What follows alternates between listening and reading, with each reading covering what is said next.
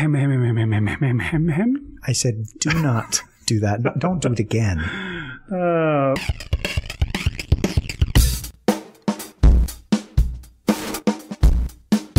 Okay. You're listening to the Dunesteef audio fiction magazine. And now here's your hosts, Rish Outfield and Big Anklevich. Oh, man. Hi, everybody. Welcome to the Dunesteef audio fiction magazine. I'm Big Anklevich. I have nothing to say. And that's Rish Outfield with nothing to say. Rish Outfield is... Wait, what is this episode? This episode is episode number 145. That is all I will contribute to today's episode, besides mispronouncing contribute. Okay, that sounds good. And pointing out that we have a special guest in the studio, the ever-barking dog. I wonder if anybody can hear it or not. It's hard to say when you're recording what background noise actually shows up and what doesn't. Should I close the door, you think?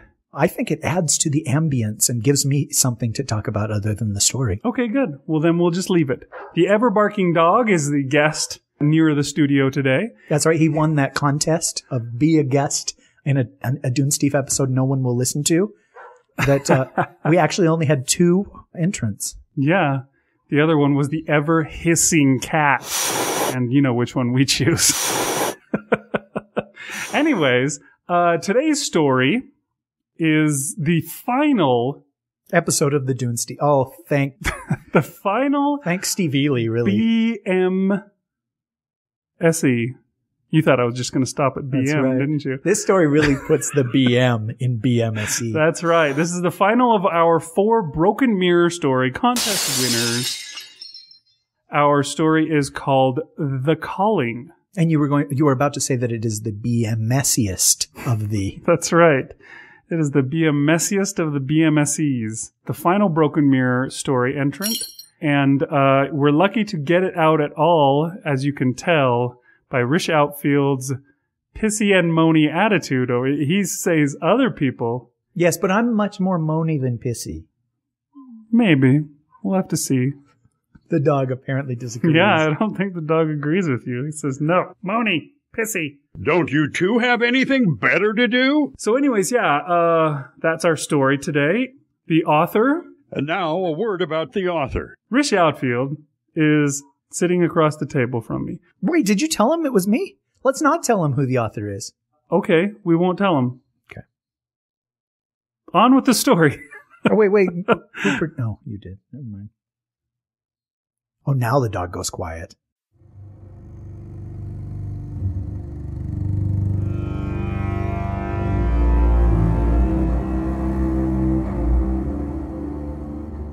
The Calling by Rish Outfield.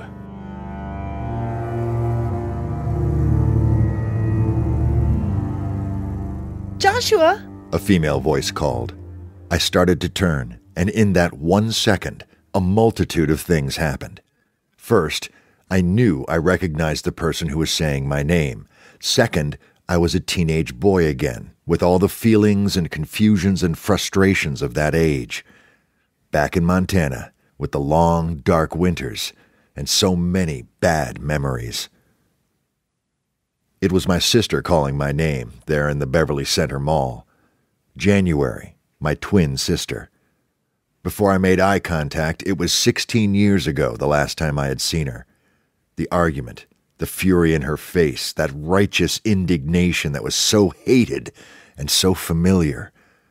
A decade and a half ago, and suddenly the pain and doubt and regret was back. That almost buried longing. And that sense of betrayal. January's face was unreadable. She was a woman now, 30-something. Taller, thinner, dressed in a nondescript, shapeless sweatshirt and khaki jeans. She now wore glasses, but she was still my sister. The set of her mouth was as familiar to me as my own reflection. After all, I saw it in every mirror I looked into. Once, she had been my closest friend and confidant. She had come to me with every problem and every worry, as well as her many accomplishments and hopes. I'd ask how she felt about something, and based on her answer, would decide how I felt about it. We had discovered life together, until we had gone our separate ways. Or rather, until I went my separate way, leaving her to fend for herself. I'd left her in that crazy, hopelessly inside-out family, with Mom and Dad and the aunts and uncles and Nana and cousins and the strangers that called themselves uncles. And the goddamn calling. I stood there, frozen for a moment, half in and half outside of the mall pet store where I'd been looking for a birthday present for Chase, a hamster or gerbil or kangaroo rat or something.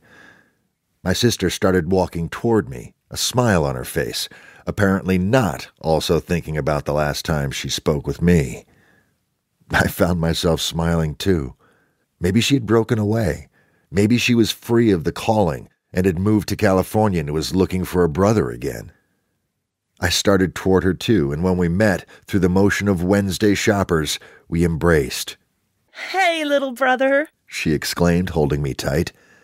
And it was tight. She didn't have an ounce of fat on her, and by the feel of her arms, she was all muscle. It made me feel a bit self-conscious about my little love handles. Apparently, the naturally competitive spirit between siblings is hard to shake. "January, how have you been? What are you doing here?" "I'm fine. Great to see you." She shook her head, still smiling. "You've gotten so fat." Some things never changed. I guess. Not you, though. You look good." "Thank you. How are you, Joshua?" "It's just Josh," I said automatically. I'd always hated the long version of my name, mostly because of the old days in my parents' house. "What brings you to town, Jan? You live here now?" "Oh, no, just passing through. It's an interesting story, though. Might you be up for some dinner?" Before I could answer, she patted my belly and said, "Of course you're up to it. What am I saying?" "I'm not exactly Uncle Crawford, Jan." Crawford McGinty had been nearly 400 pounds when he died. Or at least he seemed like it to 9-year-old January and me. "Well, not yet," January said, then grinned big to show me she meant it in jest. Her smile looked odd. There was too much gum showing, and I wondered if she might be ill, if that's what this was about. "Do you want to go to the food court? They have some really good empanadas at one of the—" "Sure, that's fine," she said, watching a trio of teenage girls walk by. They were being loud and obnoxious, of course, but January observed them with suspicion I recognized, even though I hadn't seen it in years. My family had been very religious, the whole extended family was, and had pounded it into our heads from the beginning that the McGintys were special and above the dregs of normal, worldly society, because of the sacred calling. God Almighty had smiled upon the members of our family and given each of us the chance to be serial murderers. Lucky us.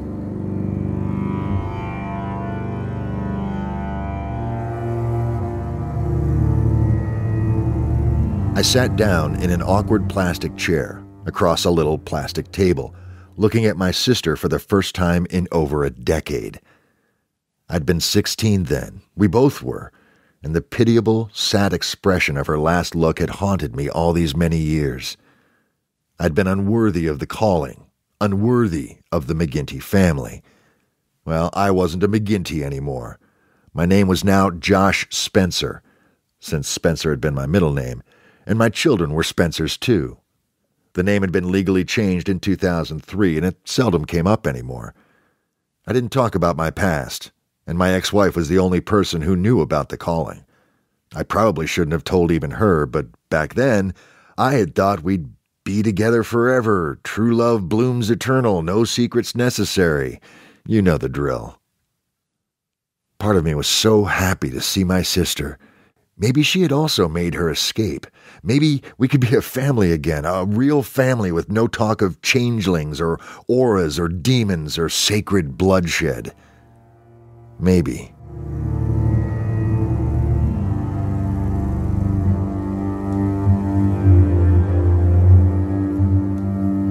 Ours had been an unusual childhood. Out there in rural Montana, we had literally no neighbors that were not related to us, and from a very young age we were taught that our family was among the elect, put here by a divine creator to protect our more ignorant, uninformed brothers from that which was decidedly not divine.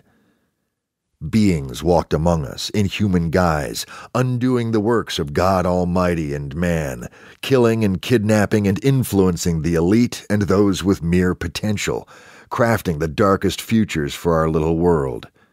Usurpers, the elders often called them, but my immediate family seemed to prefer the word changelings. One day a man or woman was perfectly fine, innocent, and dear, and the next day something else controlled that body, something that only those who were chosen could detect. The sacred calling was, to put it bluntly, the faculty to recognize and kill these changelings where they appeared. The first time I saw the dead body of one of those allegedly tainted humans, I was 4 years old. It's one of my earliest memories.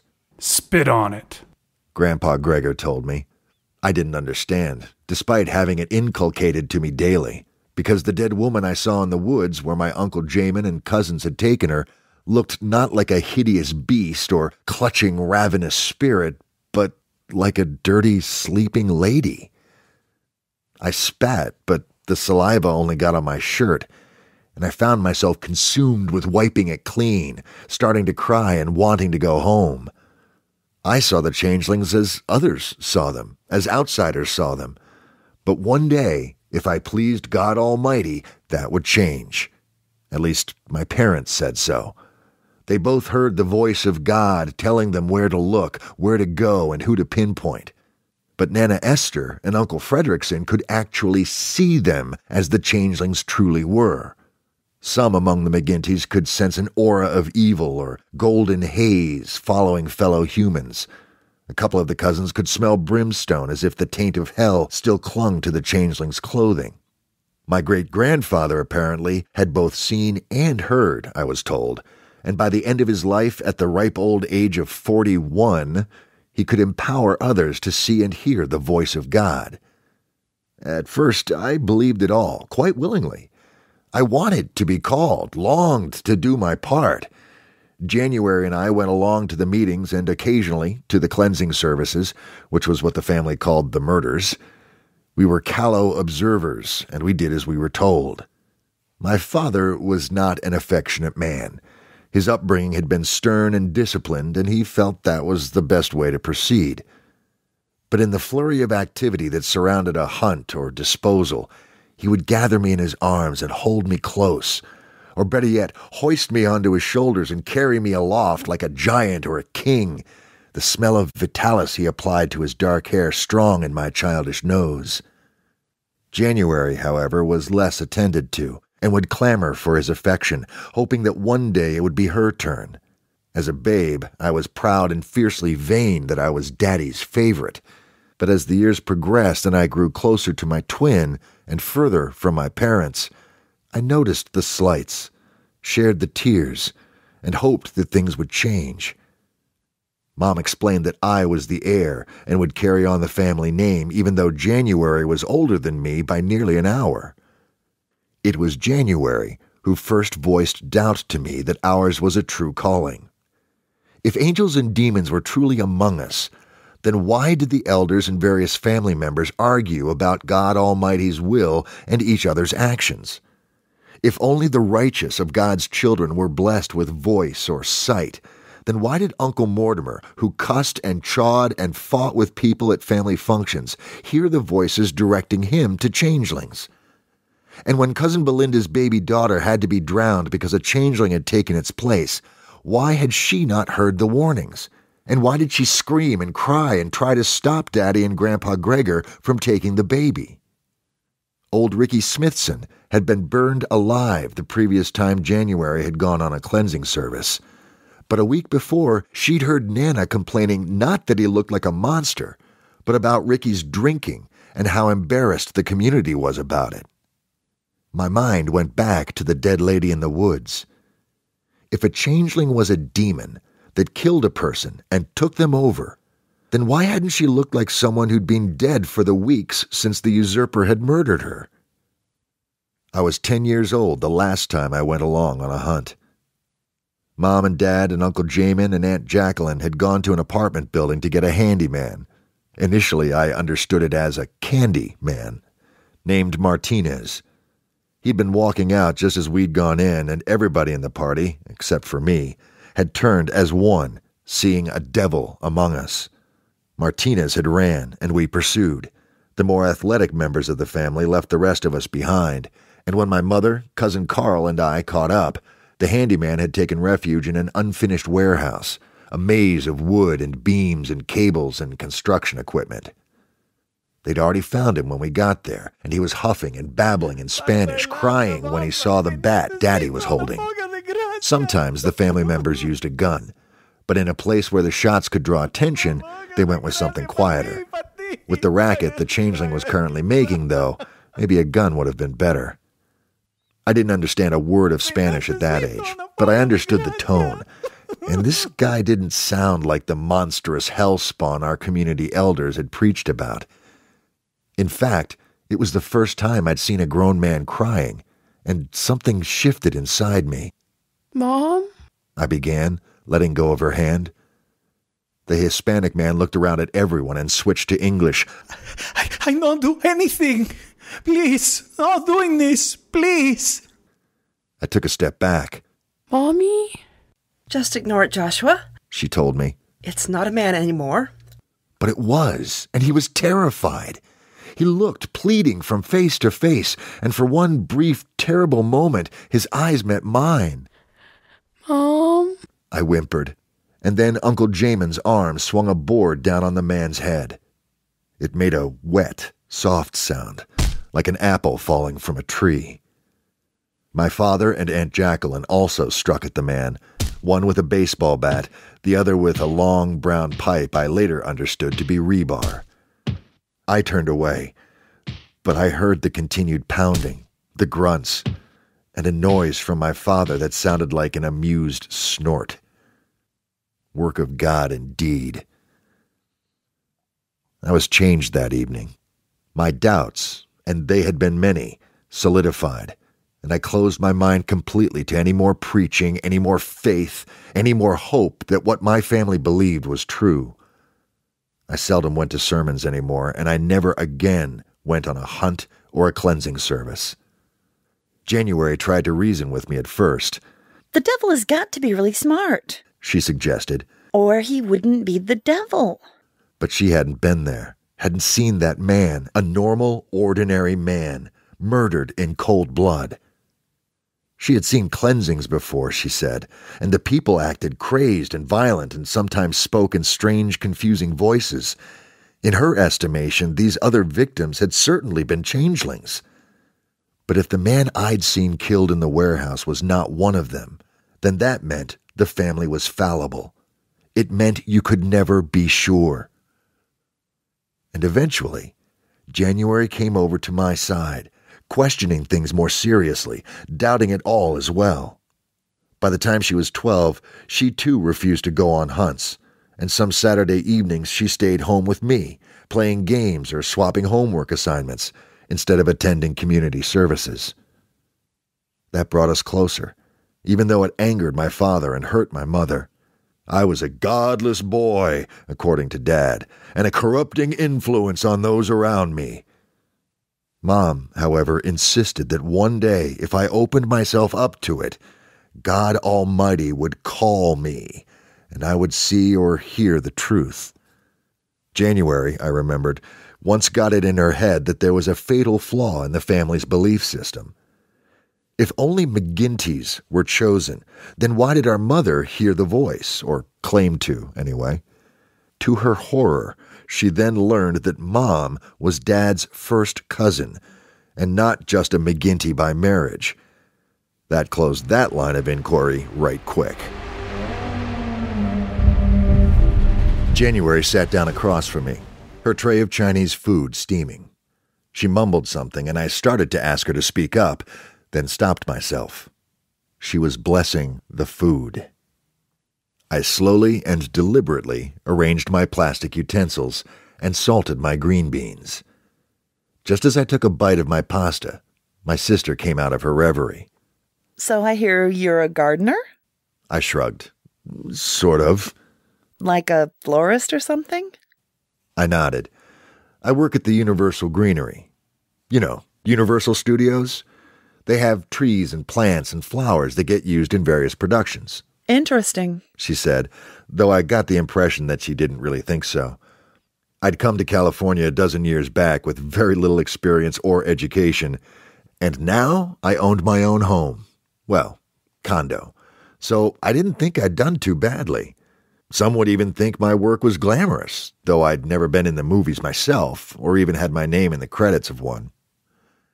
What about you, Jan? Are you married? Kids? No, not anymore, she said, focusing on her plate. Oh, I'm sorry. I glanced at her left hand. No ring. I got divorced 2 years ago. 3, she said. She wrapped some noodles around a fork. At least that's what I heard. Oh, I thought about it. It was just past 3 years since I'd split with my wife. Not so painful anymore, though. Did you tell me what brings you to L.A.? And 2 children, a boy and a girl, January said, again seeming only to pretend to be interested. Yeah. Chase and Talia, she told me. Right. Do they live with you? I leaned forward. Do you already know, Jan? Just making conversation. No, they're with me 2 weekends a month. Sometimes more often, but usually they're with their mother. In Culver City. Word gets around. I took a sip of my water and chewed the ice. What about you, Jan? Divorced? McGinty's don't get divorced, she recited. Further proof that I'm not one of you. You shouldn't have changed your name, Joshua. If Daddy had lived to hear about... He didn't? Didn't he only die, when, 5 years back? 2007, she said, her voice patient and emotionless. We missed you at the funeral, Mom especially. I could say nothing to that. I might have made it back to Montana with a little effort, but I would never go back, even if it made me look like a cold bastard not to. How is Mom? I asked. She is frail, too thin, tired more often than not, but she walks with the shepherd. That was a particularly annoying family saying, bringing to mind angelic throngs and clouds and rainbow staircases. It meant that whatever was asked of her, she did God Almighty's will, and her salvation was assured. That would definitely keep the weight off, I said, not hiding the bitterness I was once again feeling. I pushed another mouthful of pasta in, but it had no taste. You should call her, my sister said. Pretend that you still care. She'd see through that, I said. I seemed to remember the family having a thing or two to say about hypocrites. Jan put down her fork. You never heard the voice, Josh? Never? Suddenly I was 16 again. The last time I'd seen my twin. The final exchange between us. The straw that broke that old camel's back. Why are you here, January? I asked, that odd name awkward on my lips. I hear the voice, Joshua, and it brought me here. To you. My mouth suddenly went dry, and I had no more appetite.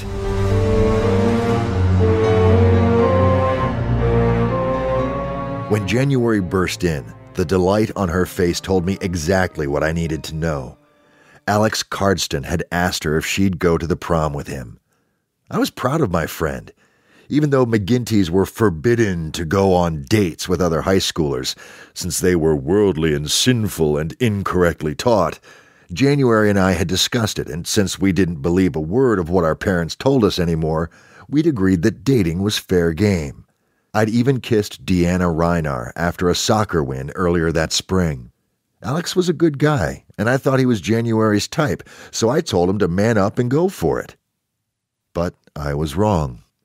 Joshua, you'll never believe what happened to me. I think I would. Alex Cardston, right? This gave her pause. Who? What happened to Alex Cardston? He... nothing, I said. What happened, Jan? She began, then looked around the room, She was positively beaming, and I thought she might start crying any second now. Where's Mom? She's at Aunt Gretchen's. They're baking some kind of... It happened, Joshua. Jan interrupted. It finally happened to me. I didn't know what she was talking about, but my mind instantly went to the taste of Deanna Reinar's mouth on that windy night on the bleachers. Maybe Jan had had her first kiss, too. What did? I heard the voice. I was in the bathroom at school, and I thought it might have been someone else in a stall or something. But then it spoke again. It said my name, and I knew the voice was coming from inside me, not anyone else around. The voice? I asked, and the words came out in a kind of semi-whisper. My mind may not have entirely understood what she was saying, but my throat apparently did. The voice of God Almighty. She was exultant. It told me I had been chosen, that the sacred calling was mine, a chance to be the arms of God, to purge his earth of the changelings that would seek to destroy his great works. I swallowed. I had heard all of this before, 100 times, on Tuesday meetings, growing up, and every single Saturday night and Sunday morning at the converted barn Grandpa Gregor had preached in. Uncle Fredrickson had even used those same words to promise a 9-year-old me that if I was righteous enough, I too could be chosen and get a gift of God for myself. It spoke to me, she continued. It called me by name.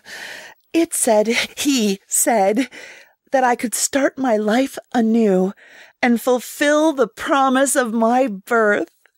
What promise of your birth? What the hell does that mean? No blaspheming, Joshua, January said, in a pitch-perfect impression of our mother.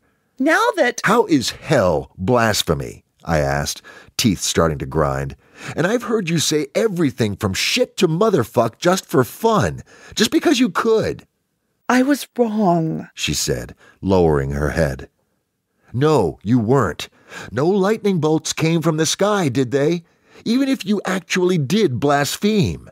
We don't believe in lightning bolts, little brother. Except, I guess, we get to be the bolts, don't we? This was some kind of epiphany for her, a realization that she could now shed blood without any fear of eternal reprisals. Then I got it. Oh, I see what this is. I shook my head, disgusted. Apparently, whatever expression was on my face shocked her, though it was her turn for a nasty shock, wasn't it? Don't look at me like that, Joshua. Oh, what do you think this is? You figured out a way for Mom and Dad to like you best, to pick you as the better of her 2 fucked-up children. Language, she exclaimed. And I don't know what you're talking about. It was us against them for, 5 years now? Us against them, you and me. Don't do this. I'm not doing anything. Our Father who art in heaven is doing it. Father who is in heaven, I corrected. And he's got nothing to do with it. You didn't hear any voices. You just thought that if you told Dad you did, then everything would be great again. Or great for once, since it was always fucked up in this house ever since— Stop talking like that, Joshua! She shouted, and tears sprang to her eyes. Always, I repeated, but it didn't matter because you and me had each other. I had your back, and you had mine. Pray with me, Joshua, she said. Pray that you hear the voice, too. Then we can— Shut up about the goddamn voice, Jan! There's no voice. You know there isn't. You fucking know it! She was crying in earnest now. I heard it, Joshua. No. I hear it now. What? Come on. I was getting less disgusted and more angry. Is it telling you that I'm not your brother anymore? That you have to kill me? No, it's telling me to leave you alone, that your time will come. If you only open your heart to the— Shut up! I shouted. You might be able to fool Mom and Dad, but not me.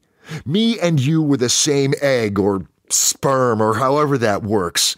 I know you're not hearing any voices. Tell me the truth, Jan, please. I am telling you the truth. They're real. Bullshit. She wiped her eyes and glanced up at the ceiling. If the voice is real, then all of it is.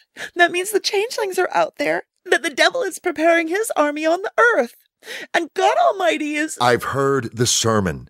I don't want to hear it again, especially from you. Joshua, She said, looking me in the eye. She squared her shoulders and forced the tears from her voice. I want you on my side on this.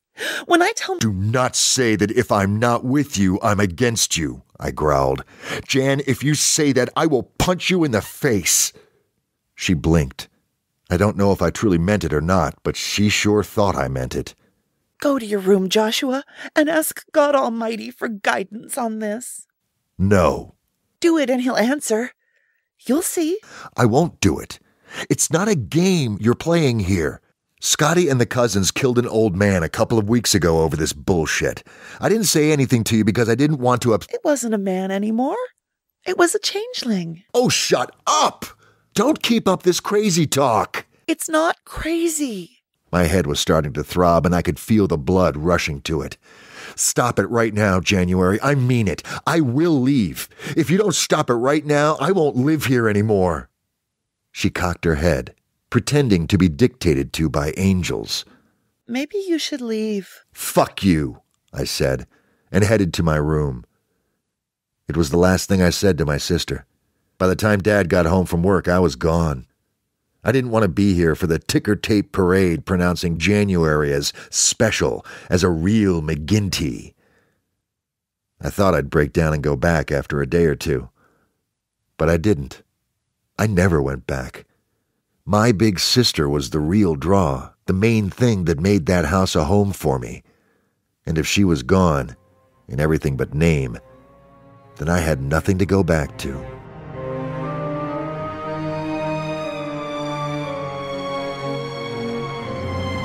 In the food court at the Beverly Center, I picked up my napkin and wiped my mouth with it.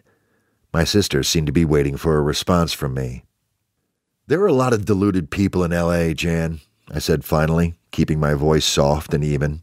Actors, studio execs, Scientologists, the homeless. But they've got nothing on a family that— It's real, Joshua.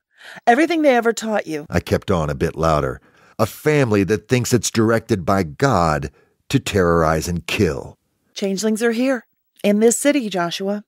Yeah, they're on the Disney Channel. Talia's always watching. Do not irreverentiate God's work. She hissed. The voice told me to come here.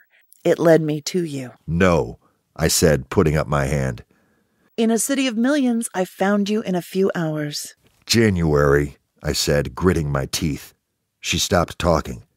I'm not Dad. You don't have to talk about God's voice or gold auras or callings. If you wanted to see me because you're my sister— Joshua, listen to me. No, I said as quietly as possible. All of that bullshit means nothing to me. It's not bullshit, she snapped, and I could see it stung her to say the word. I heard the voice that day when I was 16, and then— No, Jan, I interrupted. I still hear it. And you're the only person in California I care about, so that means— Save your caring for your victims, sister. So that means that you are in danger. From smog, maybe, not from demons. She blinked, giving me a measuring look. Maybe she wondered if the smog thing was a joke, which it was, though a lame one. Maybe she was trying to read me, find an angle that would work. The changelings are real. They can be anyone. I stood up. One of my knees hit the food court table with a sharp knock. Around us, a couple of people were glancing over, but most were too wrapped up in cell phone conversations or their own meals. What? Am I a changeling all of a sudden? I'm the same guy I've always been. You're the one who changed. She stood too. No, you're still you, but— I left the tray where it was. Go back to Montana. It's where you belong. And I walked away, out of the food court and eventually out of the mall. I went back to my little condo, checking the locks to make sure she hadn't been there looking for me.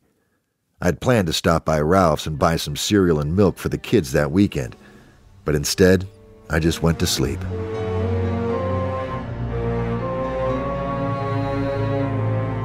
Friday after work, I met Kirsty at the Toys R Us parking lot on Washington and picked up Talia and Chase.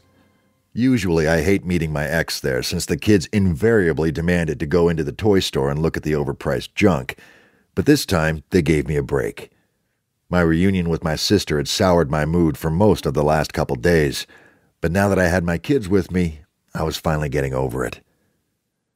Chase was 4 and flawlessly loyal, always hugging me and wanting to be carried or thrown in the air, but Talia was 7 and could be temperamental. She sometimes preferred my company to her mother's, but sometimes complained without end about having to be at my boring old house instead of her own. I lived in a little 2-story condominium in Studio City, and both children had rooms upstairs that were ostensibly theirs. Because of my job at Universal, we often went to the movies on the lot when I tended the kids, but the feature they were showing this Friday was a violent crime flick, so we went out for pizza and played memory for an hour before I put them to bed. Usually, Talia would demand a story, and Chase would snooze through it, but on this particular night, she was still angry with me, because she simply said, "Good night," and went to her room and closed the door.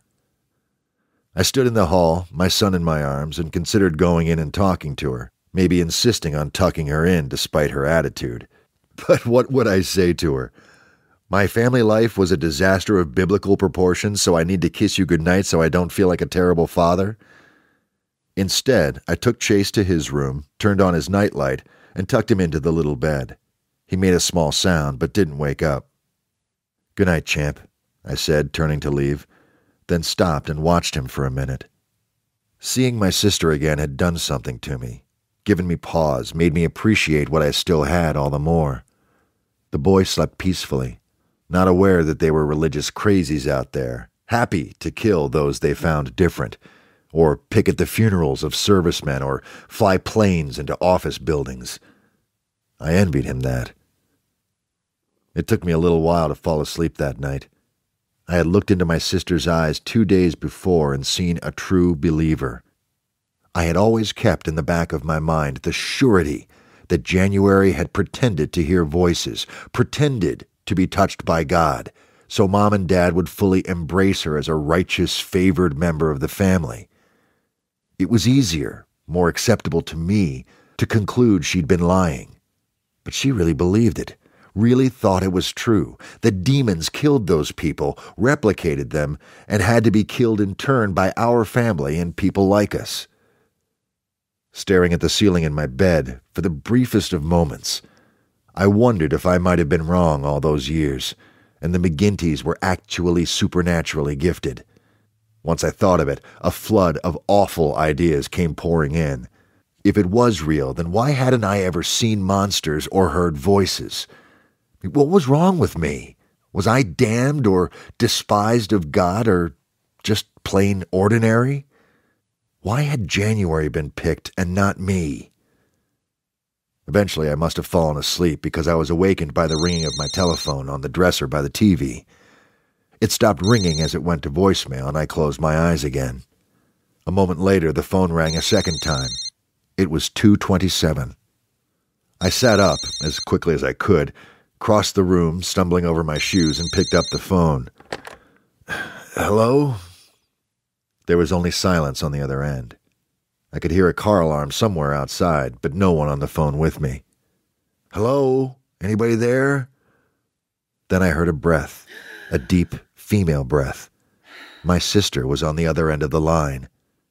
"January?" I said. The breath came again, and then a single word. "Cottontail." "What?" I could hear the breathing, and then a click. She had hung up. I considered dialing her back, demanding an explanation, or screaming at her for bothering me at night, but I stood in the dark instead, puzzled and groggy. It had been January's voice, but she said it in such a low, ominous tone, like it was supposed to mean something to me, some kind of password to tell me the secret mission was a go. "Cottontail," I said. And then I remembered. Just a few years ago, when Kirsty and I had been happy, Cottontail was our nickname for Talia. Talia. I bolted out of my room, turning on lights as I ran through the living room, up the stairs, and into the hall. I burst into Talia's room, expecting to see God knows what, but terrified I was too late. I was more surprised to find Talia's reading lamp on, and the girl awake and out of bed, kneeling on the floor with her Barbies, chatting with them in her pajamas. She calmly looked up and over at me. Hello. Talia, are you okay? What are you doing up?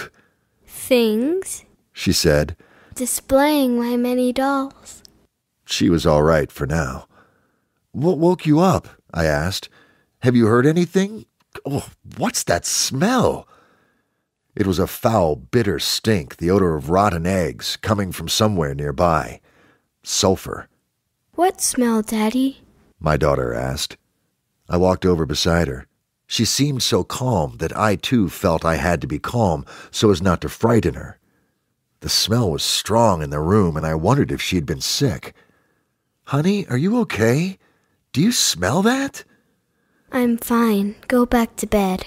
No, I just had to check on you, I said, feeling confused and dizzy.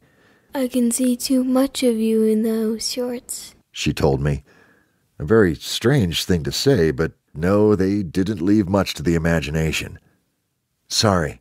You really should go back to sleep, Joshua, my daughter said, and rather than getting used to it, the awful smell seemed to be intensifying. What? I asked, distracted. Elsewhere in the house, I heard a thump or a thud or a muffled crash. My breath caught in my throat. I couldn't tell if it was upstairs or downstairs. Talia, I think... Then I noticed her dolls. They were all dismembered, the arms and legs missing, the stumps torn and arranged in a pattern I couldn't fathom. And the parts weren't just pulled off. They had been chopped off, sliced or slit as if with a knife or a... My daughter reached under the bed and pulled out a meat cleaver. She held it in both hands and rose to her knees. You really ought to have gone back to bed, Joshua McGinty. I stumbled backward. Talia stood up, swiveling to face me, and even though it was my child's face, there was a blank, dead expression on it, like somebody sleepwalking or in a trance. She took a step toward me. Talia, I muttered, backing away. I heard another thump elsewhere in the house, and my daughter still stepped toward me. Don't play with that, honey, I said, but it was useless. This person wasn't playing. She wasn't even Talia. Joshua! A voice called from the hall. I glanced in that direction, and it was then that the child made her attack. She ran at me with the cleaver raised, her little teeth gritted, and a figure grabbed me from behind, pulled me out of the way, and kicked in Talia's direction. January's thick army surplus boot made contact with my 7-year-old's chest, and the child flew back toward the bed. The meat cleaver clattered against the bookshelf, gouging a line in it where the blade struck. January was dressed all in black, like an assassin in a movie, with a sweater and thin gloves, her hair tied back, and a pistol and holster under her arm. She put one hand up in greeting and removed the gun with the other. It had a funny black tube on the end. A silencer. Best go now, Joshua, she said quietly, calmly. Take your little boy and leave the house. Don't look back. What are you going to do? It's not your daughter, Josh. I know you don't believe me, but... No, I interrupted. I believe you. How could I not after what I had just experienced? Talia stood up again, not crying, not injured. She looked around the room for an escape route. It was not the actions of a regular child. Joshua, my sister said solidly. She sounded like my father, giving an order he expected to be obeyed. I glanced once more at Talia, and then she put her stubby arms out toward me, a pleading expression appearing on her round face. Daddy? My stomach clenched. I knew what I was looking at was not my little girl. I knew it. But still, my own arms started to raise on their own, out of habit or instinct. Joshua! January shouted. You don't want to see this. Take your boy and go. I forced myself to look away from the changeling and left the bedroom. January closed the door behind me. In the hall, I saw Chase's bedroom door open. Daddy? He asked, and I quickly moved toward him, eager to be away from the room when my sister started shooting. We gotta go, I said, scooping the boy into my arms as I went. He held his teddy bear close, and I could feel he had wet the bed, but no matter. I carried him through the hall and toward the stairs. I heard a sound, the high-pitched thwooping sound from countless spy movies, and knew that it was the silenced pistol firing. I stumbled on the stairs and had to stop or we'd both fall. What was that sound? Chase asked. I don't, I said, but it was all I could say. The realization came flooding in. My sister had just shot my firstborn child dead. No, I thought aloud. Talia was already dead. That creature had been one of the changelings. It was all true, everything my family had preached and done. The sacred calling. I was a part of it. I had smelled that stink. Sulfur. Brimstone. I smelled it still. Daddy! Chase demanded. What? I asked him, starting down the stairs again. Where are you taking me? I don't know, I said, my mind a flutter of activity. Who are you talking to? I didn't answer. Across the room I could see the front door standing open, a big chunk missing where the deadbolt used to be. Chase pushed against me, pulling his teddy bear out from between us. I was still smelling brimstone. It was coming from him. The boy reached into the bear and pulled something from inside. It was a paring knife, one from the kitchen. Chase, I said. And then he plunged it into my eye.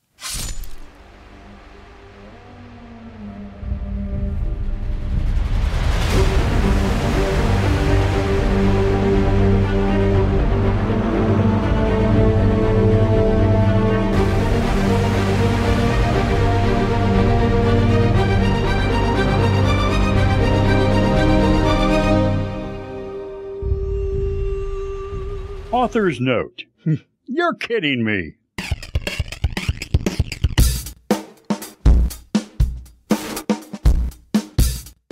Okay, welcome back, everybody.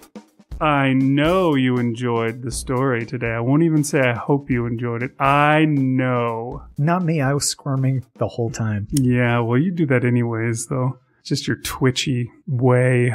I think Big is right. So, cast list for today's story. We had, let's see, Dave Robison, made famous by the fabulously, wildly popular Round Table podcast, was the narrator. Julie Hoverson for the also fabulously, wildly, famously, outstandingly popular 19 Nocturne Boulevard podcast was the sister whose name was January, I believe, which is, who would name their kid January anyways? I mean, come on. You named your kid And the rest of the cast was played by Rish and I and some of the children. Think of the children. Have you checked the children? Have you checked the children? You need to write another one of those. Yeah, I should have written the first one, maybe. Agreed. All right, so that's our cast list. So, Rish Outfield. We meet again. There's those 3 questions that everybody has to answer that goes along. Ere the other side they see. That's right. I'm going to look them up right now and force you to answer them. This is not going to be pleasant, folks. What episode of the Dunesteef is, after all? Well, there was that one you did without me. No, that one was much more unpleasant. Me and 080T didn't get along. What did you think of the story, Announcer Man? That sucked. Okay. I have a feeling he's not going to be alone in that regard. That could have been good, but it sure wasn't. Okay, I found the 3 questions. The questions 3 that you must answer me. Question number. The other side, you see. Question number 1. Yes, but bigger. Okay. Let me see if I can get question number 2 out. Question number 2. That's a better question. Not really, no. Okay. Question number 3. Ooh, I might have to get back to you on that one. That's nobody has ever posed it quite like that. That's right. To me. There. Okay, that's more like, yes, always. Asian women. Whoa. Well, you ask. I mean, they always ask. The Parsec-nominated Dunesteef team, folks. Okay, question number 1. How much of this story, Senor Rish Outfield, came from the prompt that Rish and Big gave? And how much came from a previous story idea that you had already thought of in the past and you just shoehorned this thing in? Does it actually say shoehorned? No. Oh. I'm just kind of... I don't know that I want to answer these questions because I would love to hear other people answer them. We already did. But I don't give a crap about my own answer. All of it came from the prompt. I usually give these a lot of thought, and I'll come up with various ideas and say, well, what if this or what if that? And remind the audience what the prompt was. We should have done that. Oh, yeah, we probably should have before we played the story, but it's too late now. Yeah, the prompt was, a child is proclaimed king. And everybody is exactly the same. The end. Terrible. No, gosh, what was it? The phone rings in the middle of the night. The voice on the other end of the line only says one word. And that word is enough.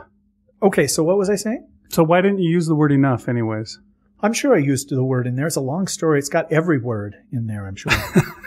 Yes, it does. Every word. Oh, okay. So what I was saying was, usually I will come up with as many possibilities as I can. And I thought about the word, and I thought about, whose phone might ring in the middle of the night, whether that's going to be a scary phone call, whether it's going to be a funny phone call, whether it's going to be a call to adventure kind of phone call. And I was really struggling. And this was the one where we had over a month, I think, to do the story. I think it was like 6 weeks. And I was worried I had come up with a story that I thought was funny, where it's just, the punchline is what's on the phone kind of thing. Mm-hmm. And I started to write that, and then I ended up throwing it out. And so where most of my ideas come from is not when I'm sitting in front of a computer or a notebook. It's when I'm doing something else. When you're mowing the lawn, when you're going for a bike ride, when you're murdering a hobo. Yeah. But right. I know what you're talking about. When you're fulfilling your husbandly duties. And in this case, I was driving to my cousin's house. I go to his house every other Tuesday, and I just turned off the radio, because the radio sometimes will interrupt. Yeah. And would plays just endless commercials. It does. And I had it completely silent in there, and I just said, okay, what can this story be about? What does the person say on the phone? Who is the person and all that? And I came up with an idea I liked. And so I just sort of said it aloud. And then I said, ooh, and it was funny because it was almost as though there was someone else in the car and I was bouncing ideas off of them. And I was like, okay, but what about this? It's like, no, even better. This, because originally he had one kid, and it was going to be really subtle that the kid had been possessed. It was going to be his son, but maybe it would be better if, because the audience was going to realize that the kid was possessed. Then the story was just going to end with like, oh shoot, what's going to happen to the dad, or the dad dies kind of thing. And I was just like, oh gosh, there's got to be some way I can have my cake and eat it too. And then I thought, oh, what if he has two kids and they're both possessed? Because that way I can have my cake and eat it too. I can have him realize, and I can have them kill him. And I was like, oh, that's great. Somewhere along the line, I made the stupid mistake of having it be in first person. So it's being narrated by what? A ghost? Yeah, that's always kind of weird when you have a first-person story that ends in that person's death, but whatever. Oh, well, so I'm sorry. The punchline of that was when I got to my cousin's house, I said, dude, before we play Halo or whatever we normally do, kill hobos, here's an idea that I had and I want to bounce it off you. And so I told him from beginning to end kind of what the story was. And he said, oh, that's pretty cool. What's that from? And I was like, it's from me. I made it up. And he's like, oh, well, which is high praise for him. And so I was like, wow, that's cool. He thought I had stolen it from something.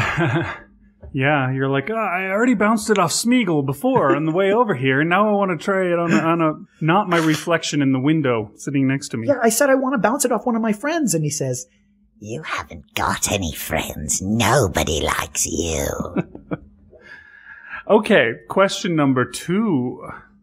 What is your quest? Asian women. Oh boy. Back to that. Question number 2. How did you decide what the single word spoken over the phone would be? Did you start with that word and go from there, or did you have to shoehorn the phone call into the tale as you were going along?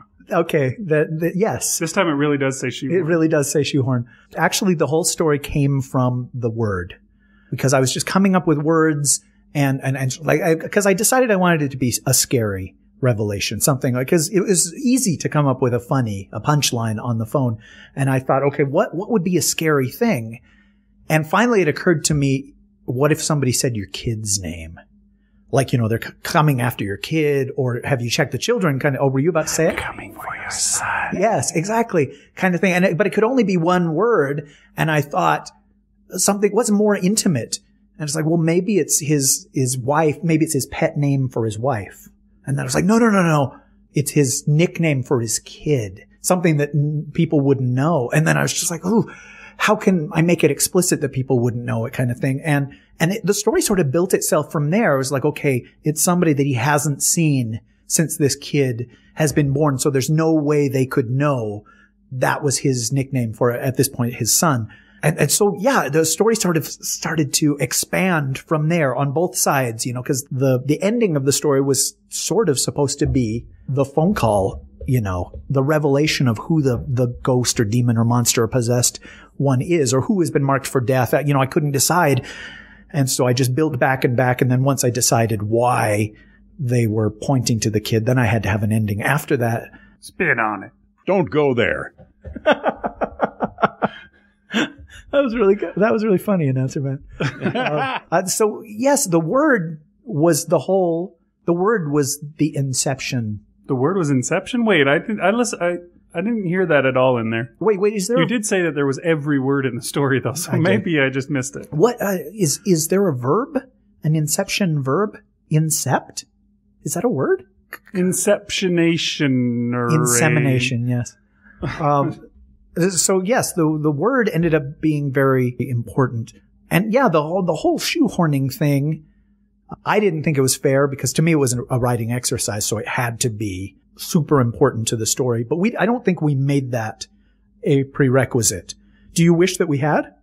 No, I don't think so. I know that with our new contest, the triple word score, we made it very much a prerequisite. These words have to be important to the story in this other, but I think the judges still took it that way. You know what I mean? Like, there were a lot of people who complained about stories where it wasn't important. I know that, for example, Secret Santa, started with the call wasn't all that important. It could have been any kind of a thing. And I know that there were people that complained in the comments, hey, this one doesn't count. It's not right for the contest or whatever. But it does have a phone call. It does have a phone call and a one word. And so it still fulfilled the letter of the law. Yeah. But, I don't think it was that important that it be that way. It's hard not to make it important, though. I don't know, it's just part of the deal when you do a story like that.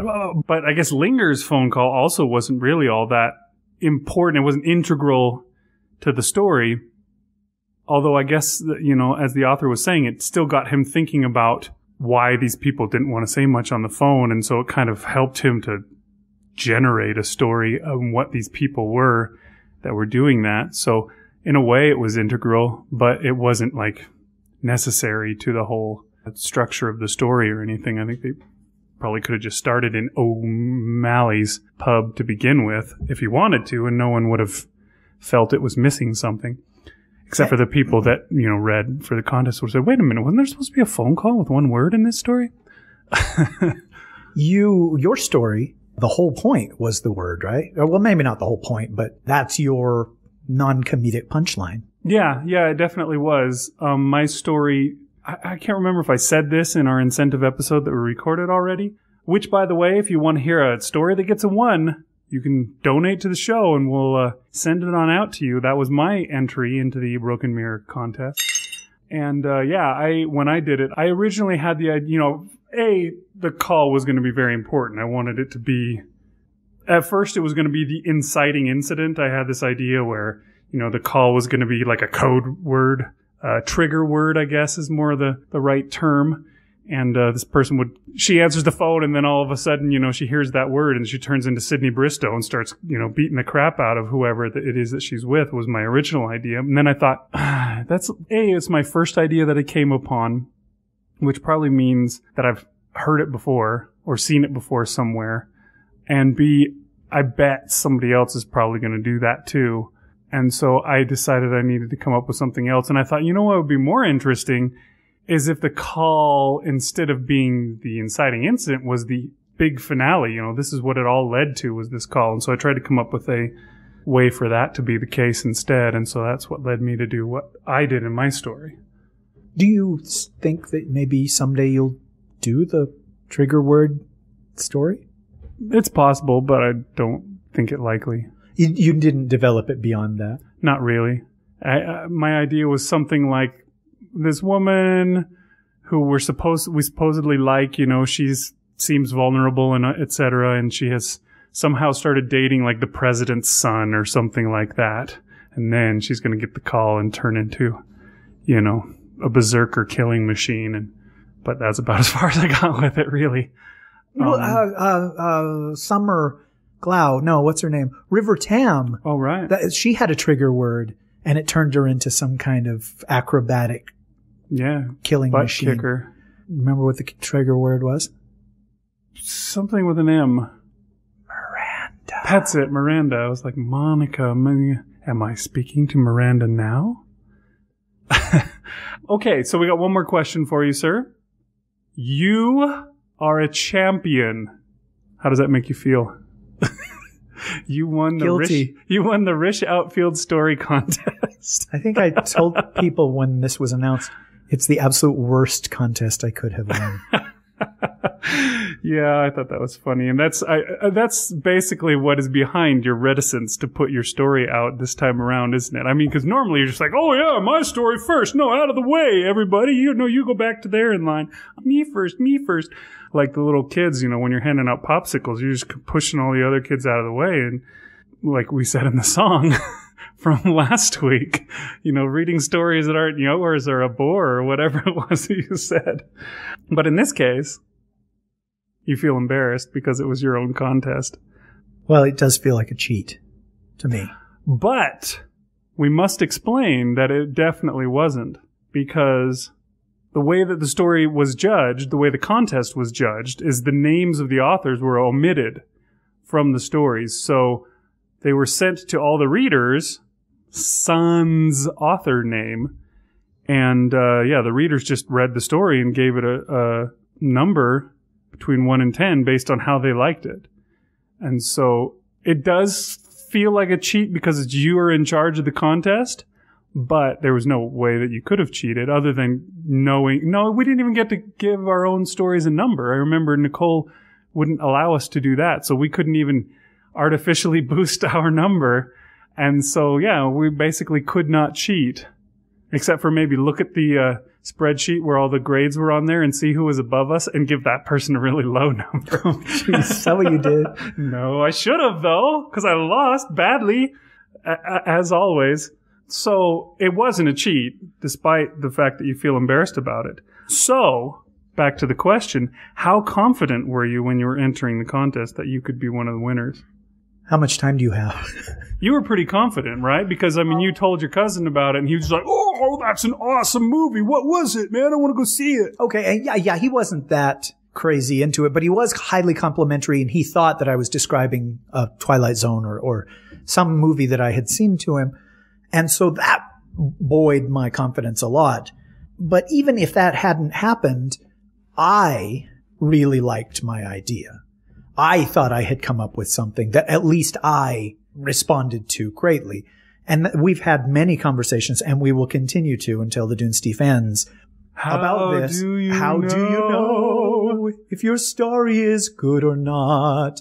Are you guys singing again? And I didn't know, but I knew that I liked it. And I guess this is actually a pertinent part of the conversation. I'm sorry, we don't have any more time. Thanks night. for listening, everyone. Good night.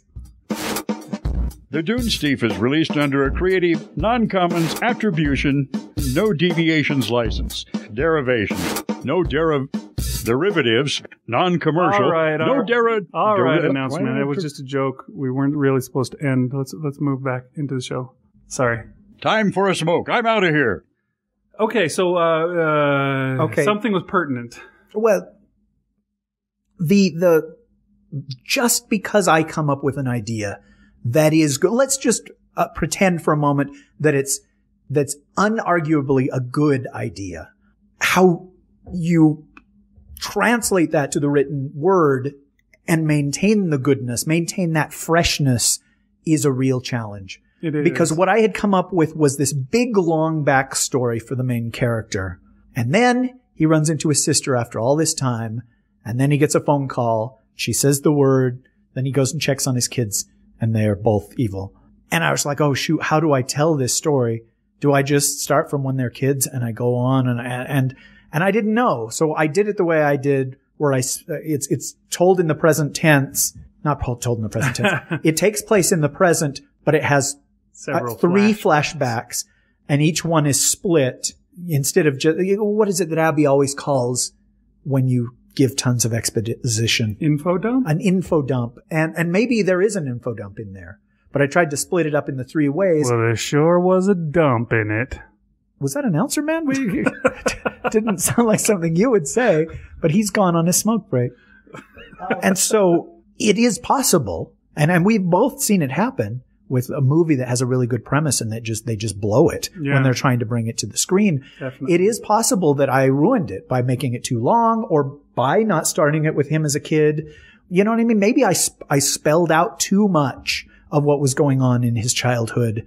And so all of the suspense was gone or whatever. You know what I mean? It's like, oh, you had me and then you lost me kind of thing. And that's, up to the listener to decide. Chances are, because Dave Robison narrated it, that only improved the story. That only made it stronger. That guy's voice is awesome. What doesn't kill you makes you stronger. But if it kills you, no, you'll be then dead. You'll be dead. So there's kind of you got to keep that in mind. That's true. Before you huff paint thinner. I felt like, oh, this is a really good story. And if I can pull it off, it may not win, but a lot of people will respond to it. I'm glad that people liked it. I don't know if you liked it, if you were one of the people that gave it a good score, but we both talked about that so many times. You had this idea for years and years and years about the one that we always call the alien love story, I think. Alien love story kind of thing. And it's a great idea. I think we both agree on that. But you've had like 4 or 5 different ways that it could go. Or, okay, I thought maybe it would be better if he's this. And she turns out to be this. And then in the end, and I was like, but it's still the same idea, but it's a number of ways you can go. Right. And to me, that's kind of amazing at least in the writing, activity of writing, just kind of like painting. It's like, I'm going to paint that tree out there, and 10 people could paint the same tree and it could look totally different. Yeah. One person does it as a punctualist. The other person does it as like one of those, what was Picasso's style called? Cubist. One of it does it a cubist, one of them does it realist, one of them does it postmodern. Comes out all crazy, all different ways. Yeah, it's interesting, that whole thing. And it's hard, we've talked about it. I'm trying to think of a movie that we mentioned. I know we've at least mentioned one by name where we said, what a great idea that movie was, but not a great movie. It just didn't come out. You watched the trailer for it and you're like, oh, it's going to be awesome. And then you go and see it and you're like, oh. Well, one of the very first times that happened to me, and it's probably the most powerful instance, was the Dennis Quaid, Sean Connery movie Dragonheart. Okay.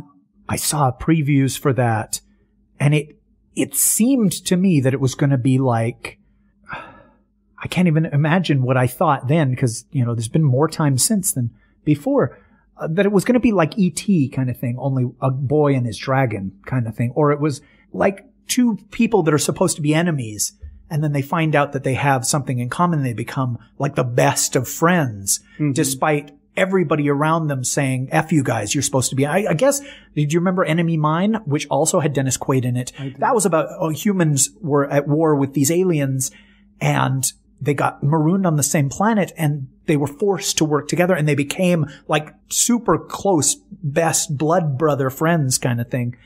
And I thought, wow, this is going to be really, really good. And I don't know what it was about the trailer, but it made it look like there was going to be a lot more heart to the movie than there was. Dragonheart, yes. It made it look like there was going to be a lot more Dragonheart than there was. And I went and saw that opening night. I think it was 97 or 96 or well, I don't know. It wouldn't have been 97. It was right around there. Yeah, I saw it pretty early on too. I saw it opening night, and I was so disappointed because they didn't go in that direction. A tiny bit, I guess. I haven't seen it since then, but it just bothered me. And in my mind, I had built up what I wanted the movie to be, and they didn't do that. And so the first screenplay I ever wrote was how I wanted Dragonheart to be. And I had it be about a college student and an alien, and they become, best friends. And but then Zardoz, dang, I can never remember. Zardoz was another Connery movie. Z-Boss was his name, right? It was. And I won a contest. The very first screenwriting contest I ever entered, I won first place for that. And I think it was to be the last screenwriting contest I ever won. I do recall that it was supposed to be a 30-page script, and it came out somewhere around 150 pages, if I remember right. Because I wrote a script for that same class. Oh, see, okay. And mine was terrible, A, and B, 30 pages. Well, I thought that the prerequisite was you only had to write 30 pages of the screenplay, and I just wrote the whole damn thing and then some, because I couldn't control myself. I still can't. But anyhow, that's the example that I always go to.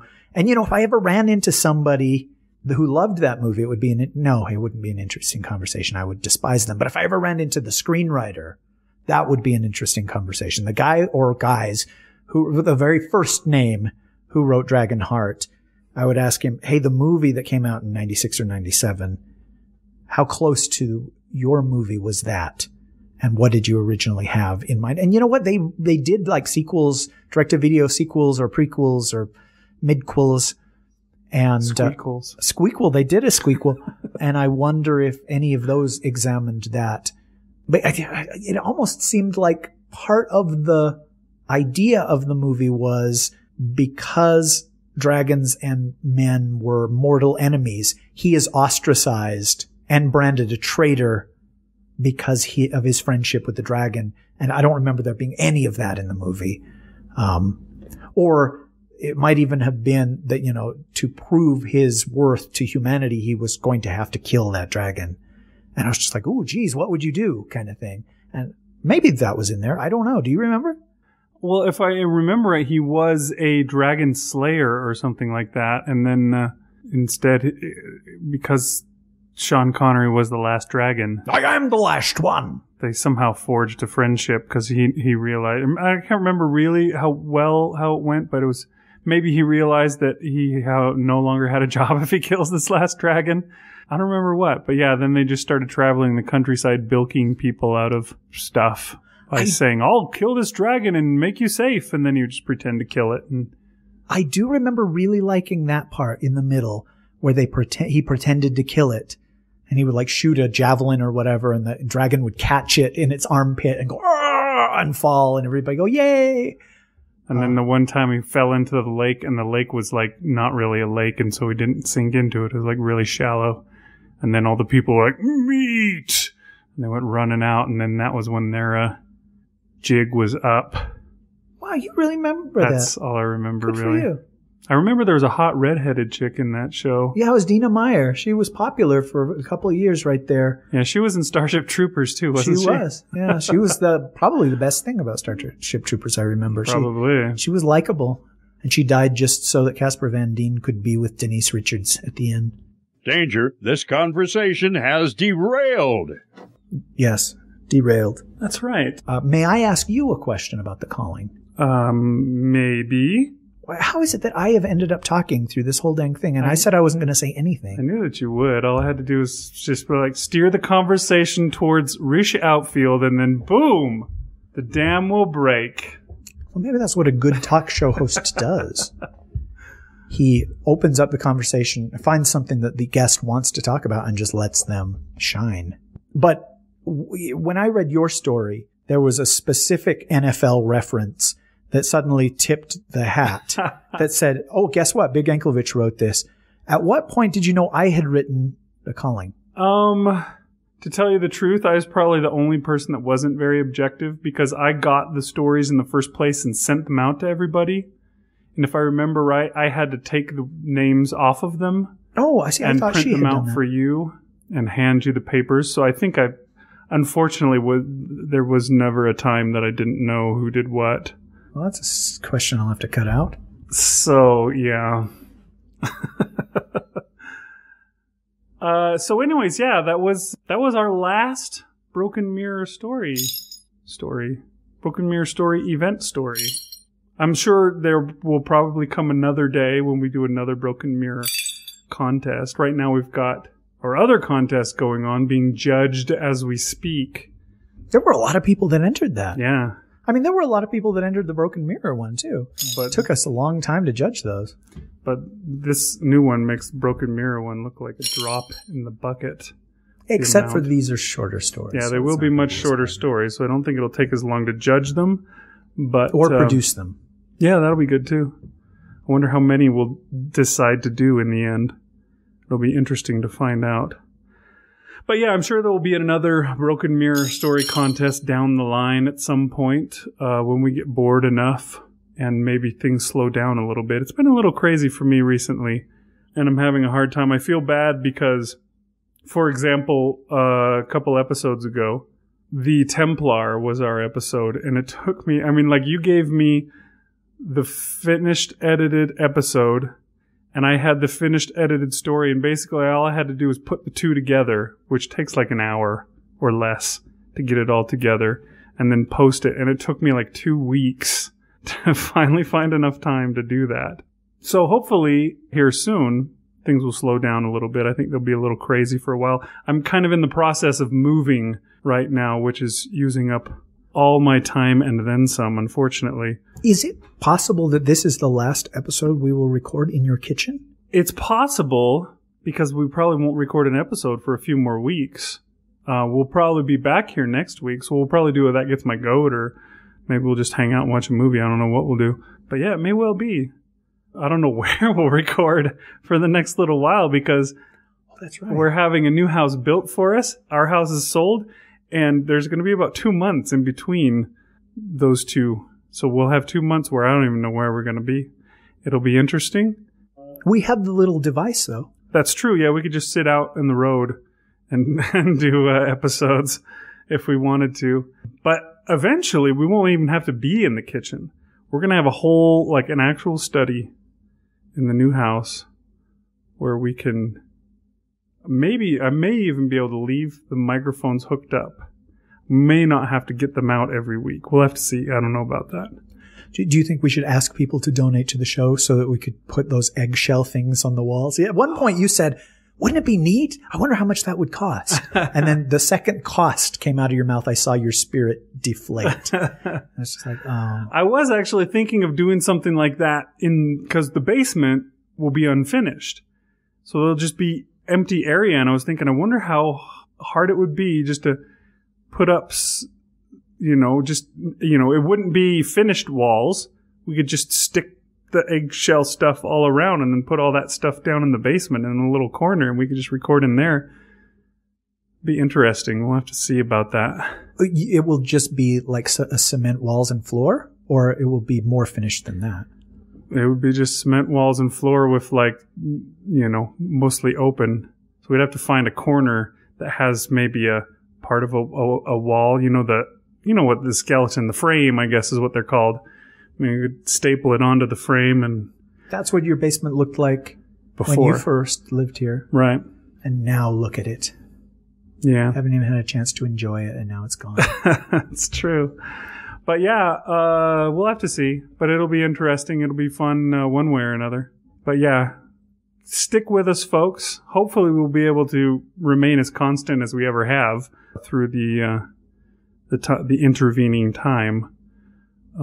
So you don't think you'll be able to edit shows or upload shows or stuff during that interim? I should be able to still. I'm sure we're not going to be putting the computer away for good. That'll stay out. But we may not have internet at home, which will be weird. I'll probably have to do any internet that I need to on my lunch hour at work or something like that. That'll be weird. Yeah. How will we tell people how great Gatsby was? I hadn't considered that. You know what I hadn't considered? Jay-Z songs in a movie that takes place in the 20s. What is the deal with that? What is the deal with every historical movie having Jay-Z songs? I think it had something to do with Baz Luhrmann hiring Jay-Z as the musical coordinator for The Great Gatsby. Ah. Oh, wait, how did we get on that? I don't know. Oh, I was saying we didn't actually see The Great Gatsby. I'm not going to see it, so there's not going to be an episode for it. Clay Duggar will have an episode about it on the Righteous Dude cast, though. Good. Because I'd hate to see it go without an episode. All right. So do you think we've wound down? Do you have more to say? Anything you want to say about The Calling? Why did you decide on the title The Calling? You know, it wasn't called The Calling. When I was sending it to Dave to read, I couldn't find a file called The Calling. I didn't get it. It was called Chosen on my hard drive. So originally it was called Chosen, and for some reason I changed it to The Calling. And I don't know why. I have no memory of doing that. Huh. Did you feel like Chosen is a better title? It's not like Bear and the Bow changed to Brave, is it? No. It's, they're both equally crappy. The claws come out. So does the truth. No, yeah, I don't think it is kind of a generic title, I guess, but I mean, you get tethered to the cold and dying, which is just a lovely lyrical title, but it's also nebulous and has nothing to do with the story. So, you know, what's in a name? Yeah, sometimes it's hard. I mean, some stories, an obvious title comes out, you know. I have that. That's the way I am with titles. Usually if I have a story idea, I'll get a title for it either right away or never. And there's been a few like that where, you know, the story about the baby monitor, I think we've mentioned it on the show at some point. But anyways, there's a baby monitor that... Well, I think we mentioned it in this episode. You said, I'm coming for your son. I did say that, but in another episode, we actually explained the story. We mentioned it and talked about it. But anyways, in that story, you know, that was one of those where I just had no title for it at all. And I sent it to you and you read it and all that stuff. And you're like, well, you ought to come up with a title for it. And then you decided at one point to make a recording of it. And there was still no title for it. And so you just gave it a title and it became The Monitor, which pretty generic again. But I guess it fits the story. But yeah, I just couldn't, it didn't have a great title that popped out at me. Whereas other stories, like the idea that I've been mentioning since the start of the year, Sonny and Gray, have a title for it. But no story. Yeah, I haven't even written the story, and I may never, to tell you the truth, but I have a title for it long before I've gotten any further. And there are several stories, a lot of stories that are like that for me. But if I don't get a title right away, I just never do. Never. It usually will never come to me otherwise. And I'll just have to throw something on there like Moonlit Confession. Donate now and you can listen to Moonlit Confession with special guest Abigail Hilton here in the studio. Yeah, that's just a terrible title too. I hate it, but oh, that's cool. I don't know what else to call it. I mean, I could just finally... I'm reminded of a Broken Mirror story thing that you and I did where there was a revenge crystal. There's somebody buys a revenge crystal in a shop. Uh-huh. And we each had to write a story of what would happen if somebody did that. And we both called our stories the same thing. And it was just like, whoa. It was almost the same. If I remember right, mine was called Served Cold and yours was called Cold Served or something like that. It was Cold Served with a hyphen. But I mean, still, that's the same title. Yeah. And it's obvious, I guess, because it's a story about revenge. But when I saw that, I was so delighted that we'd both come up with that. I went. Someday we need to publish those. Just I changed the title of my story, though, so nobody will realize it's the same one. Oh, that's right. Tethered to the Cold and Dying. Yeah, no. It had a title like that, though. I think it's called Black Angel now. Yeah, but was it called the Black Angel? Because at one point he says, I am the angel of death. I am the... What is it he says? I am the... Black Angel of whatever, something or other, which is where it came from. That's a cool title. I like Black Angel. I think it was called Black Angel. But I prefer Asian angels, but still. You must go there, mustn't you? I'm probably going to have to cut all that out, but Wendy will like it. Well, you got me talking. And see, that's a weird thing. I don't know if all writers are like that. Abby certainly is like that, though. You get them talking about their writing, and they can go on and on. Because it's just, I mean, something that we think about all the time. But so rarely do you have somebody that gives a crap. Because, it's an internal struggle and you're weighing, and it's like, oh gosh, I couldn't decide whether I was going to let James live or die. And so I decided the undead. Yes, I could have my James and eat him too. And but you never have anybody that cares about that. So because it's like sausage making or laws passing. Nobody wants to know how these things are made. They just want to enjoy the finished product. And, I can't wait to talk about whatever story is currently going on. And you have your own podcast where you do that. I mean, that's not all you talk about. You talk about running and trying to get your wife with a male child and never going to happen, dang it. And things like that. But you also will say, I got this idea and it came to me while I was running, and the friggin' car broke down yet again. And I was able to write it whilst waiting for them to not fix my car. And I don't know. That's just something for me. It's fun to talk about and ask. And that's, I wanted to ask these people the questions about the story, not because I wanted you to ask me. I was kind of mortified when I had to answer the same 3 questions, but because we had done Broken Mirrors twice before on this show. And I always wondered, was this an idea that had been kicking around in their heads before, and we gave them the opportunity to tell the story? Or did they just cheat? And it was a story that they wrote in the 6th grade, and they changed one word so that it would fit into the contest parameters and all that stuff. And we'd never been able to ask them. So I just came up with these 3 questions thing so that we would find the definitive answer, unless, they lied like Muncie did on all of them. Yes. That's all I have to say. Just yes. You know what you ought to do? I mean, I've got the ankle cast. Now you've got yourself a Zoom H1 as well. You should start the Rish Outcast. Oh, that's not bad. And you can do a similar thing where you talk to people about your story ideas. I could even show you how to put it up yourself so you won't have to depend on me. And you could have your own podcast where you talk about your struggles of writing. And so, I mean, the sad thing is that was supposed to be my point, was me to document and talk about writing and have people on my case so that I would write more, and people be like, hey, you talked about this story and where the hell is it? You suck, mother and stuff. None of that talk now. Oh, he's back. Sorry, announcer man. I didn't realize you were back. I should have sworn more while you were gone. But, that was the point, and it's devolved into me just giving my weekly report of, I ran this far this week, and I didn't write at all this week. The end. Well, do you have people listen to Anklecast that give a shit whether you run or not? Probably not. But you do have people that care whether you're writing or not. I think so. I remember somebody on there saying, hey, how's Sonny and Gray going? Yeah, some people have mentioned it, and I've made excuses. Unfortunately, this whole moving thing is sucking away all time that I have. But you could Anklecast about how your contest story went. That's true. I know you wrote that. I have been. And you wrote another story before, the balloon thing. Mm-hmm. Yeah, you know what I was thinking of doing too is just taking some of these really short stories and just reading them as part of the Anklecast. I ought to do that sometime. I think people would love that, man. And yeah, you mentioned Rish Outcast. That's really clever, dude. I do have my own podcast, but I have so much crap that I edit and stuff. I've got 2 episodes recorded of that nobody has ever heard because they're so low on the priority list. They are below sea level. They're 8 below with, what's that name of that guy that my sister doesn't like? Paul Walker. I'm sorry. I 2 roads diverged and I took the really, really crappy one. But yeah, it would be fun. And I have done an episode or 2 where I read one of my stories and then I talk about how it came to be.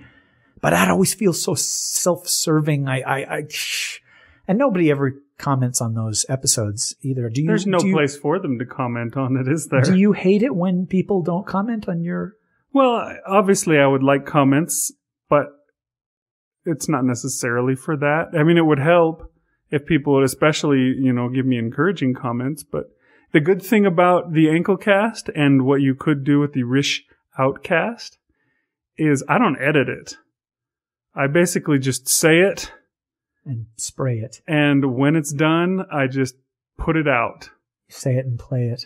That's right. The only time I've ever edited was one time I had to do it in several sittings because you gave me a huge list of questions that I had to answer. And it took more than just my drive to work. It took my drive to work. And then I think I had to drive to my sister's house to drop off the kid.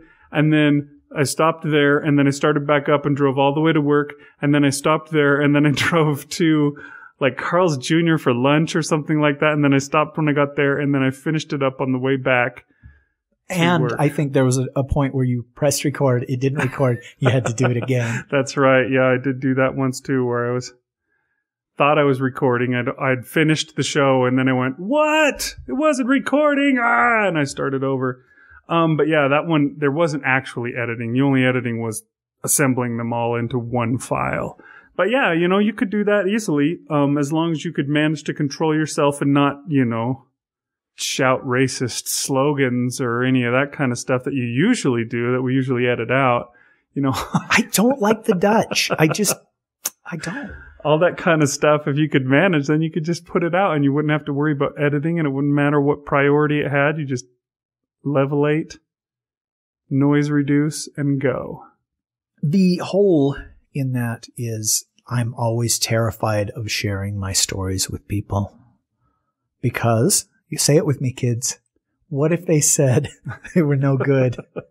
What if they said, get out of here, kid? You got no future. I don't think. You could take that kind of rejection? Exactly. Well, maybe if you just talked about your ideas to start with, just said, yeah, here's my idea and it's going to be like this. And then people would comment and say, whoa, that's a great idea. What is it from? Is that an episode of The Twilight Zone? And then you'll be like, high praise. You know how good that made me feel? You'll be like, whoa, people really like this. I'm going to share it on the show. And, yeah, I actually had a story where I was this close to doing a whole production of it because I wrote a story and you talking about always having the football reference, although that was probably cut out of the show.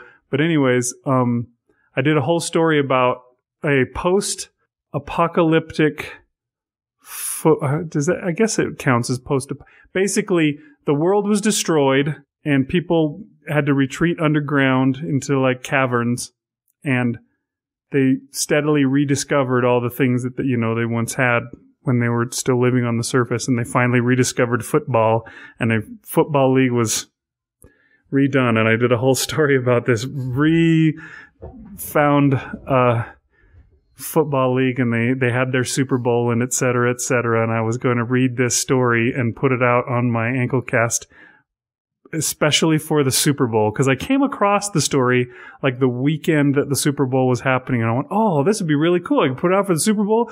And I was like, oh, Super Bowl's like tomorrow. It's not going to happen in time. And so I just figured I'd save it till next year or something like that. But you were going to produce it, or are you just going to read it straight through? I was probably just going to read it straight through, maybe a little producing. I don't know what I was planning, but I didn't figure even if I just read it straight through, I'd have time to edit out all my screw-ups in time. So I gave up on that idea. But yeah, I think I may do that. The other thing that I was thinking is that, you know, just throwing those same stories that we talked about, the balloon story and Spoon Man. No, there wasn't a Spoon Man story. Oh, the Rainbow Man story. I was thinking about throwing both of those just on to the docket for the Dunesteef audio fiction magazine and putting them out in such a manner. Yeah, I was trying to figure out, I was going to have you read them and tell me if they were good, but you said you wouldn't be able to be honest and say, you know what? No. So that's hard because I can't take rejection very well, and I don't want to put others through that. I think I've toughened up a little bit being an editor for this show in giving others rejection. But, you know, thank goodness we don't. Thank goodness Nicole sends those rejection letters out, because I wouldn't want to have to do that. And then sometime, I think we've talked about it just on an episode recently, or maybe that gets my goat or something that you hadn't hit record. It's that same Zoom. How many times it has screwed us, I don't know. But we're talking about, do they always have to be produced? Sometimes it's awesome to just go to a bookstore and an author is there and they just read a story of theirs. Or we've all been to symposia when an author gets up and they just read one of their works, or they read an excerpt, and sometimes it's riveting, dude, even though there's no music and there's no voice cast or any of that stuff. It's just the author and their work. And so, yeah, maybe if I had an outcast and your ankle cast or whatever, it would be acceptable. Just, okay, I'm going to read this story that I wrote from beginning to end, and then I'm going to talk about where it came from. That sounds exciting. It sounds passable. We could even do a couple Dunesteefs like that, where it's just you and me anyway, and we're like, yeah, you know what? We're recording this on Monday. We're going to put it up on Thursday or Wednesday or whatever. We're not going to edit it, just to see what the audience thinks of a really raw episode. And not all stories work that way, because as I've experienced being a, making quotes in the air, professional audiobook narrator. You didn't make quotes in the air. All right. There are some stories that work better with the full cast because there's a ton of characters, or I'm just not talented enough to give dialects to 9 different male characters or whatever, And then there are some where, it's fine with just one reader. So that's a cool idea. I don't know if I'll ever do it. It's one of those where I'm all hyped up whilst talking to you, but during the drive, the doubts will creep in. Record it during the drive then. Come on, man. That's what I do. But it's hard to read a story while you're driving. I suppose so, but you could record the other part while you're driving. Okay, well, hey, we've put it out there. It's one of those things. Maybe people can bug us about it. Sure. If you would listen to a Rish Outcast as well, the same way that you guys have embraced and love the Anglecast. Oh, no one has done either of those things. Oh, darn it. Okay, well, if you would listen. They have healthily handshaken and tolerated the Anglecast. If you would listen to a Rish Outcast in the opposite way of that you have ignored the Anglecast, then comment on the show and let Rish know. Encourage him to actually do it. He should, because he's got way more to say than I do. That's for sure. That's awful, isn't it? Well, you've got like a bajillion stories just sitting there waiting to be used. And, if you had a way like this that you could just put them out. You don't even have to have a story every episode. I have no stories yet, but, if you had a way to throw them out there all quick and fast, dude, for once somebody would know about all these stories instead of them just being gathering dust at the bottom of your hard drive where they are now. So comment on that, folks. Encourage Rish Outfield to put his stuff out there for public consumption. It was hard enough for me to put this one out. Although we've got some down the line that people are producing that have our names on them. That's right. And so at some point it's got to get easier, right? I would think so, yeah. The more you do it, the easier it is. When we first started this show, I sucked. I could barely string 2 words together while standing in front of a microphone. And now I can string 3 words together. So there you go. You heard it here first, folks. No. Help me out. What was it? How do I respond to something like that? Here. Okay, well, it feels like the end. Yeah, I was going to say, I think we've run our course. The Broken Mirror Contest 2011 is finally closing its doors. And thank you for everybody that entered the contest and judged the contest and have listened to these episodes. And again, we are planning on doing another one, but it might take a little encouragement from y'all. So if you want another Broken Mirror, say so. I want to thank Dave Robison for narrating that. The funny thing is, I was worried because I'd only heard him on the Roundtable podcast as a moderator kind of thing. Yeah, like a host. As a host, yeah, himself. sorry. And he had a really cool voice. And I was like, oh gosh, that guy sounds like he's got a DJ voice, you know. I was like, coming up, the new Hit by 38 special. Of course, he doesn't sound anything like that voice I just did. He sounded more like Casey Kasem. He's like, that's right. Keep your feet on the ground and keep reaching for the stars. There you go. You even drew out stars like he did. And I knew he had a great voice, but I didn't know if he could act. And it does take acting talent to perform a story rather than just read a story. But I shouldn't have doubted. I've heard the guy read on Journey Into. I heard him on Way of the Buffalo. I heard him on like one of the big ones, the Escape Artist thing. It might have been Podcastle, but it could even have been an Escape Pod. And that guy's voice is just awesome. He should be doing what I do, but, you know, just with a quality microphone. And yeah, I don't know that I would ever work again if Dave ever decided to professionally narrate audiobooks.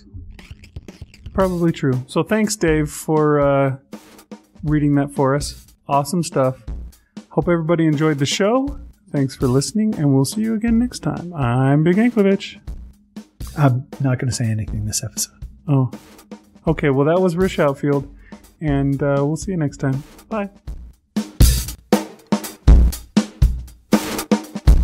Thanks for listening. Rish, you've become a half-human, half-monster abomination. The good news is that you're that much closer to becoming a full-fledged human being. Please, press the button and donate. Thanks. The Dunesteef is released under a Creative Commons Attribution, Non-Commercial, No Derivatives license, meaning share it with everyone, but don't sell it or change it.